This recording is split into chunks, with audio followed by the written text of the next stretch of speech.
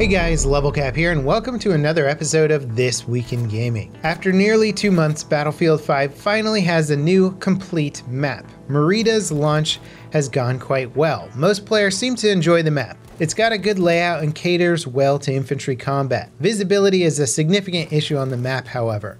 There's also a problem with smoke grenades allowing players to see silhouettes through them, making them somewhat useless, or they sort of lure you into thinking that you're being obstructed by the smoke grenades when in fact enemy players can see you. Apparently the devs are aware of this issue and they're working to address it.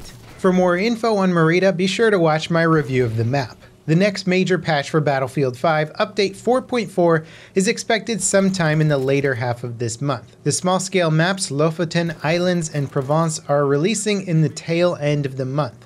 With Gamescom coming up on the 21st, it's likely more details regarding the maps, patch, and future content roadmap will be announced.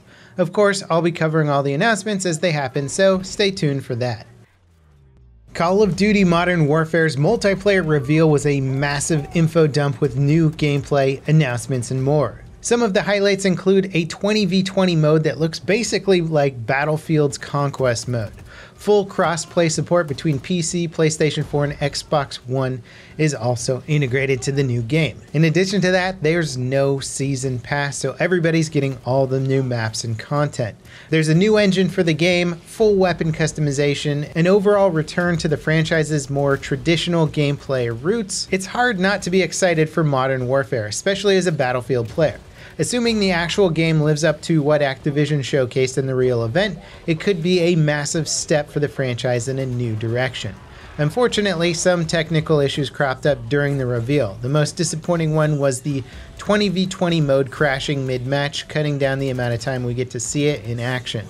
Modern Warfare's beta phase kicks off on the PlayStation 4 on September 12th for pre-order customers, followed by an open PlayStation 4 beta September 14th to 16th.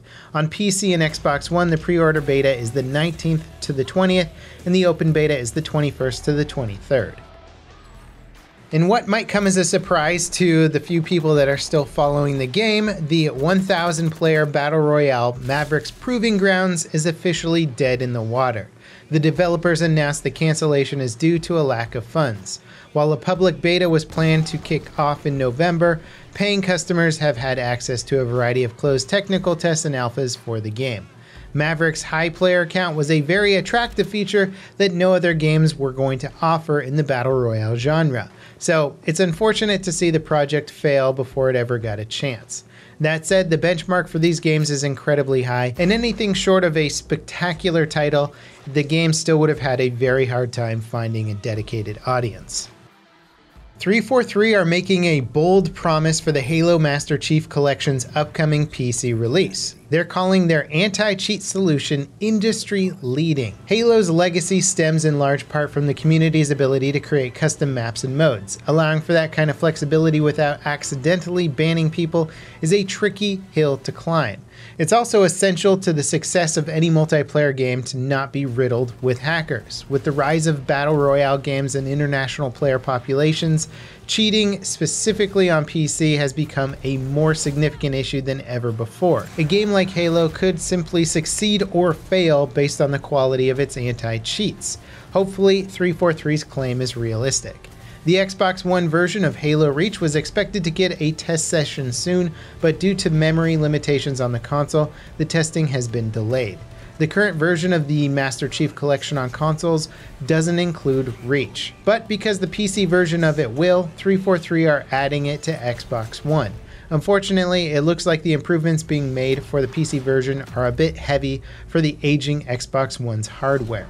343 does still expect to release Reach on Xbox One, so the delay certainly isn't a cancellation by any stretch.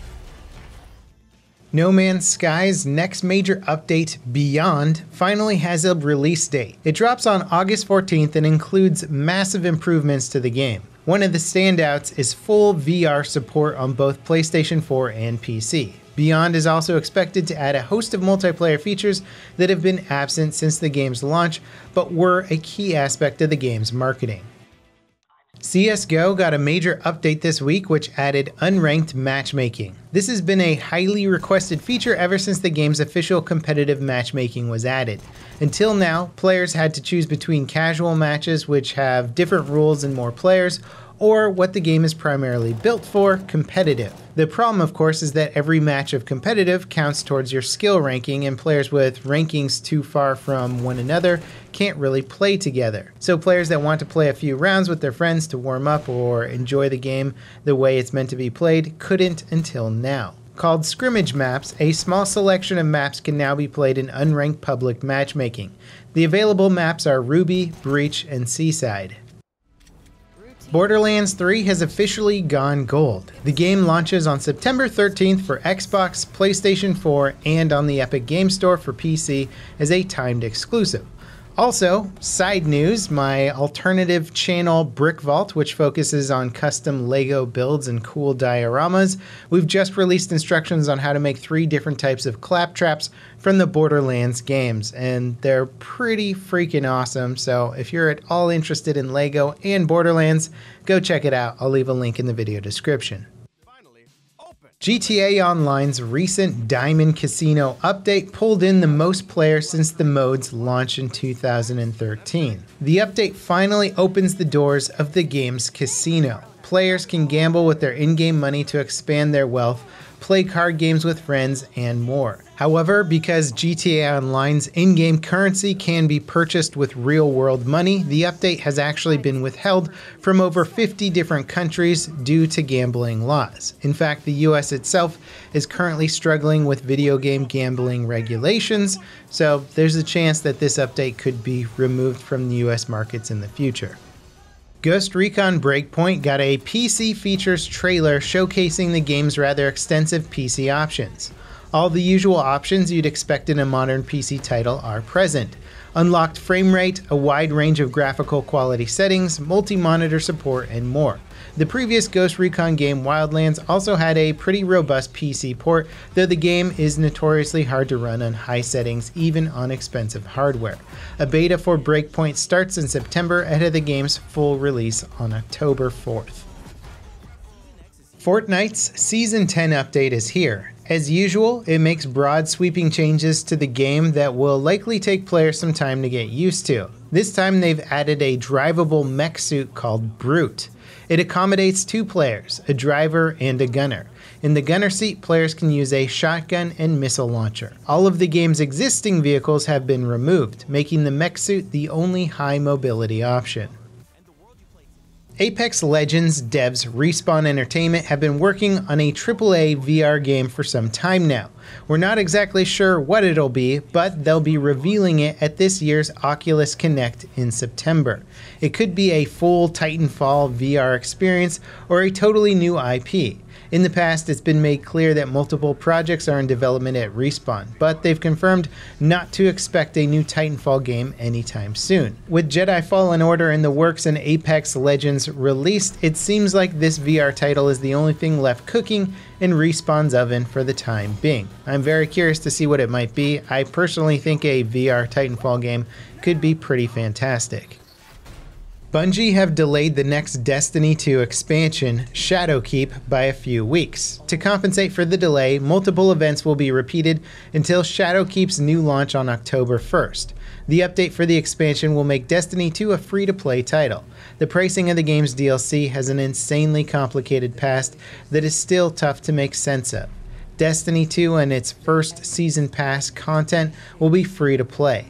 Shadowkeep will cost $35 at launch, and it can be played as a standalone. Pre-ordering it nets you the game's second Season Pass content. So if you pre-order Shadowkeep and then install the free-to-play version of Destiny 2 when it launches, you should have pretty much everything Destiny 2 offers. At least I think. In our final story this week, HTC's updated VR headset, the Vive Cosmos, has leaked. It was briefly listed on a UK online store for around $850.